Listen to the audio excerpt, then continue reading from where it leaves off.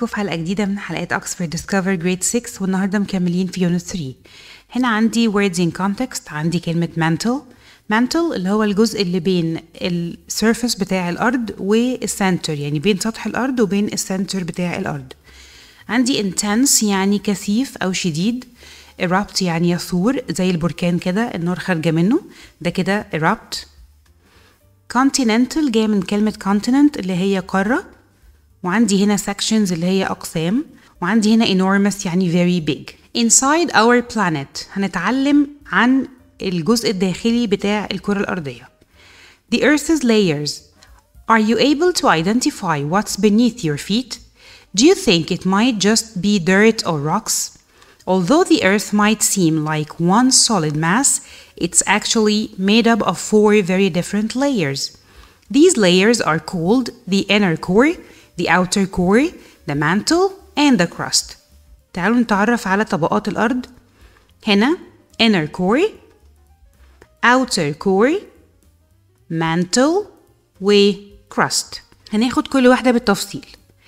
The inner core is at the center of the Earth. It's a solid sphere of hot metal, about 70% the size of our moon.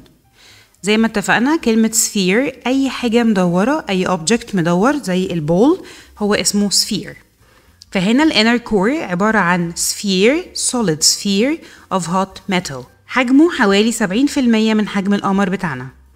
The temperature of the inner core, which comprises the metals nickel and iron, can be as high as 5,400 degrees centigrade. طبعا عالية جدا درجة الحرارة بتاعتها. It's the hottest part of the Earth, so you know that it can't be the layer you're standing on. It's just too hot. ما ينفعش تكون طبعا دي الطبقة اللي احنا واقفين عليها. The outer core, as you might expect, surrounds the inner core. Unlike the inner core, however, the outer core is liquid. It too is mostly made up of nickel and iron.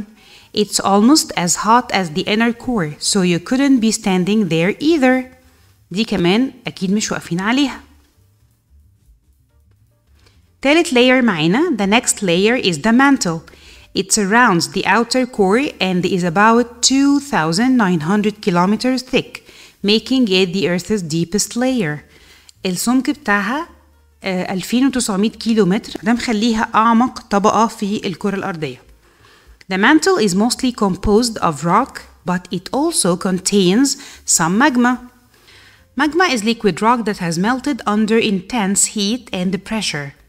It often collects in pockets called magma chambers and can eventually erupt from volcanoes. ماجما هنا بيتكلم عنها اللي هي الصخور السايحة، بتكون سايلة وطبعا سخنة جدا، نتجت عن حرارة وضغط جامدين جدا، فبتكون موجودة جوه الكرة الأرضية في أماكن عاملة زي الغرف اللي هي الأوض اسمها ماجما chambers. لما بيحصل eruption للفولكانوز دي بتخرج منه. As you probably guessed, the mantle isn't the layer you're standing on. ولا برضو المانتل هي اللي واقفين عليها، أمال إحنا واقفين على إيه؟ Finally, there is the Earth's thin outer crust. There are 2 types of crust: the continental crust, which carries land, and the oceanic crust, which carries water. ادي نوعين من الكراست اللي هي القشرة الأرضية. continental crust بيكون سميك وفوقيه أرض. الأوشانيك كراست بيكون رفيع شوية وفوقيه مية. The thinnest parts of the crust are under the oceans, and the thickest parts are under the land. This, of course, is the layer you're standing on. Plate tectonics. The Earth's crust is divided into large sections called plates. These are enormous chunks of rock that float over the mantle. The movement of these plates is known as plate tectonics.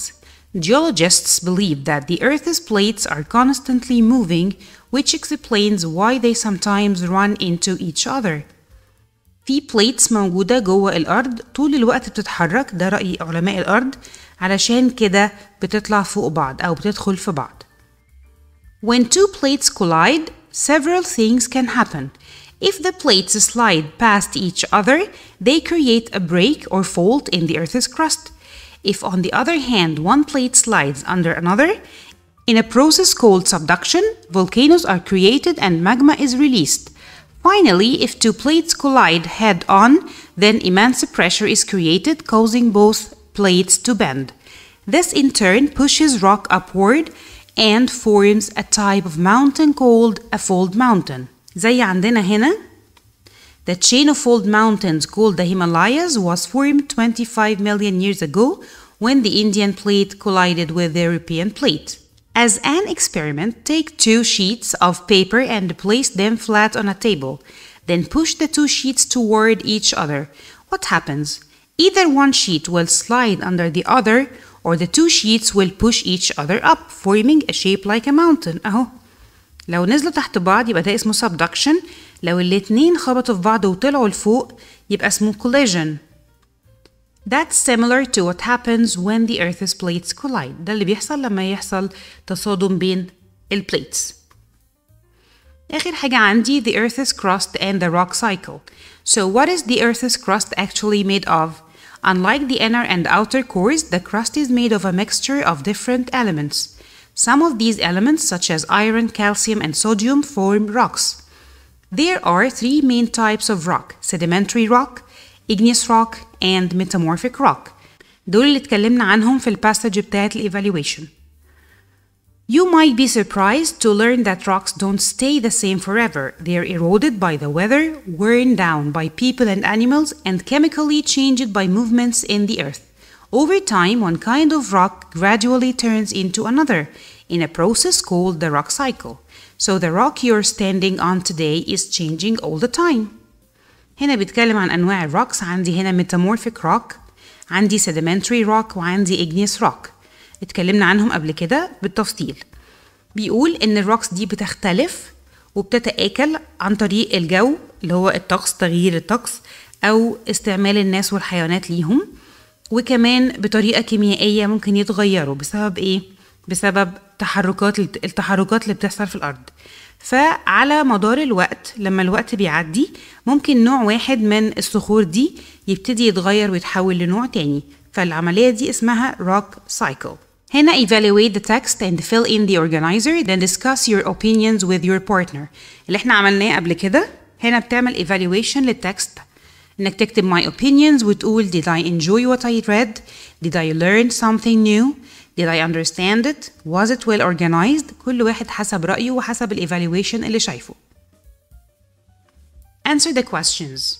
Number 1, how many layers does the earth have? فاكرين قلنا في كام layers؟ The earth has 4 layers. Number 2, which layer surrounds the inner core? اسم layer اللي برا inner core اسمها ايه؟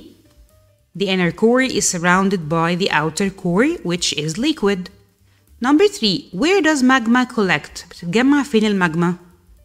Magma collects in pockets called magma A chambers. تمام. Number 4, which part of the crust is the thickest?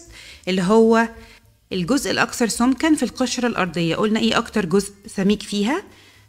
The thickest part of the crust is under the land. Number 5, how does plate tectonics cause mountains to form?